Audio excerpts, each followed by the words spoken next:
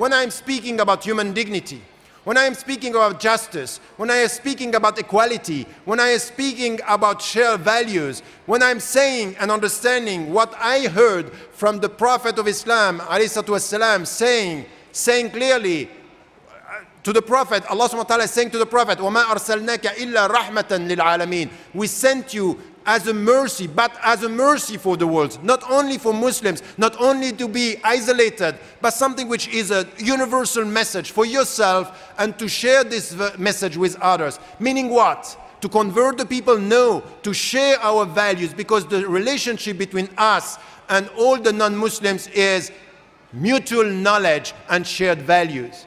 Because this is the main teaching of Islam. If God had willed, He would have made you one community. وَلَوْ شَاءَ اللَّهُ لَجَعَلَكُمْ أُمَّةً وَاحِدًا. He wanted diversity. And to tackle diversity is the only way for you is mutual knowledge, mutual respect, which is more than tolerance. More than tolerance. Tolerating someone, you can tolerate someone without knowing him. You cannot respect me if you ignore me. Respect is out of mutual knowledge. So come to that level of mutual knowledge to get mutual respect. This is why we think that we have a role here to play, which is our message is universal, and we find universal common values with Christianity, with Judaism, with atheism, with secular society. These are our values. So when you come and we speak as Europeans and as Muslims, we don't speak as a minority obsessed with its own rights. We speak as citizens sharing majority values. And this is the way to get this confidence the Muslims should understand and should get, which is really important. I think that this is part of what the Muslims should understand, and not to accept all this business of people telling you, you as a minority, you have to integrate, you are part of us. This is an obsession, putting you outside your society and thinking of you as, okay, I am alien to this society. No, I am at home, and these values are my values, and I am sharing this with you. So confidence is really the first thing to promote as a European Muslim, which is really important.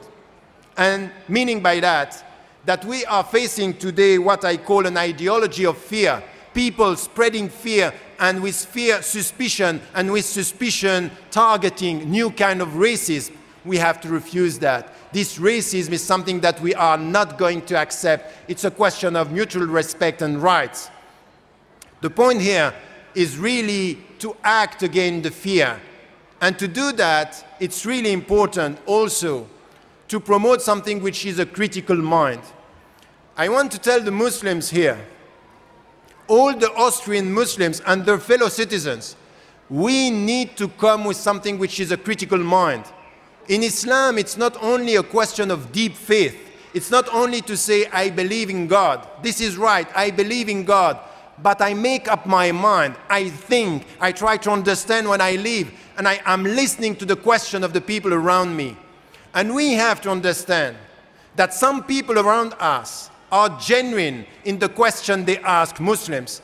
Because they are asking questions, it doesn't mean that they are against Muslims. There are people asking wrong questions to Muslims because they want to target the Muslims. But you have around you many fellow Austrian people asking good questions, and they need answer because they are scared.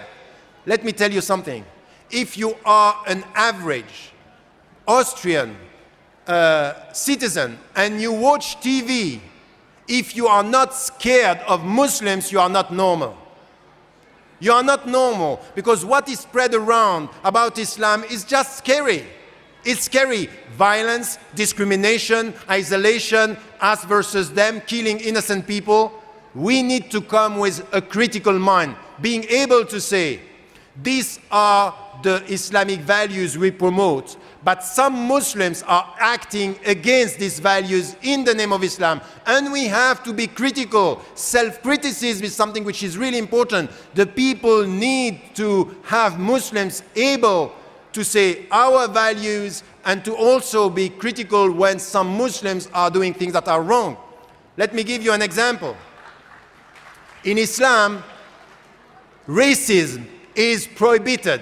There is no racism accepted in Islam.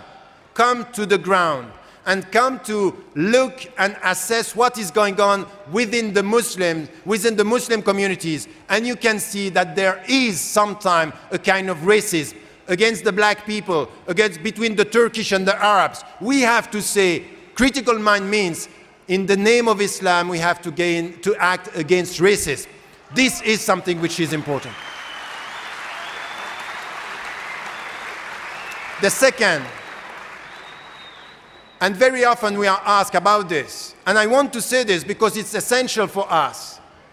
Many Muslims are saying in Islam, women are respected and the human rights are respected. That's true. There is nothing in Islam against women. But let me tell you, and we have all to say this, which is the reality of it, within the Muslim communities, there are things done by Muslims against women, promoting discrimination that have nothing to do with Islam, but they are done in the name of Islam. So what we have to say is that we don't accept that. Sometimes it's important to come with clear discourse and to be able to say forced marriages, domestic violence, this and female circumcision, these are not Islamic principles and they are done by Muslims, and as Muslims we have to say we are against this because this is not promoting our values. This is critical mind. This is a deep faith in our principles, but also critical mind. Meaning also that as citizens, you know, very often I come to country, and it happened with some journalists right now. They came to me and they say, you know, which is the best country in Europe as to the Muslim presence? And I was told just when arriving, you know, in Austria is better than in Germany. And when I am in UK, I'm told it's better than in France. And when you go to France, it's better than in UK. What is this business? I don't care. I don't care which is the best model. The only thing which cares, the only thing which is important is when you are in Austria, you sit down as a citizen with your fellow citizen and you say, okay, what are the Austrian values? What are we promoting as Austrian, democratic Austrian citizens? We are promoting equal citizenship. We are promoting no discrimination in the job market. We are promoting no racism. This is all what we are promoting. These are Austrian values. That's fine. Let us now come to the ground and compare the practices, the values and the practices. This is the only thing which is important. Are you acting in Austria in the name of your values, or are they contradictions? If they are contradictions, let us reform the situation. But don't compare to find yourself well. Don't compare Austria with Germany. Compare Austria with Austria. This is the only way which is important. This is the critical mind.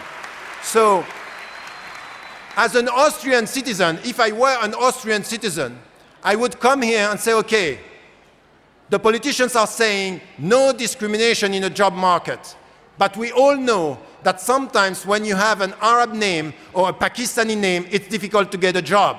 So let us act all as citizens here and say this is not acceptable according to the Austrian values. This is what we have to do.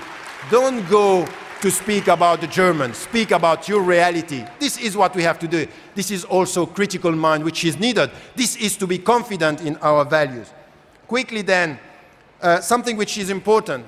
What you are doing here by inviting politicians and the civil society is something which is needed. We need communication. We know in this time of globalization, there is lots of information, but with no communication. You got lots of information in a very short period of time, but there is no communication. We don't take time to communicate. We don't take time to sit down with the people and to explain. How could you hope that the Austrian people are going to change their mind about Islam if the Muslims are totally invisible and they don't speak? How could you be understood if you don't make yourself understandable? And I think that the Muslims now should be communicating more, speaking, as I said, confident in their value, also self-critical towards some behaviors. We spoke right now about what happened 5 years ago in America, and then in Madrid, and then in London. Muslims should be here in this country and to say, we condemn all this, because this is not only non-Islamic, it's anti-Islamic. We don't accept any kind of terrorism, because this is not our value. This is what we are saying.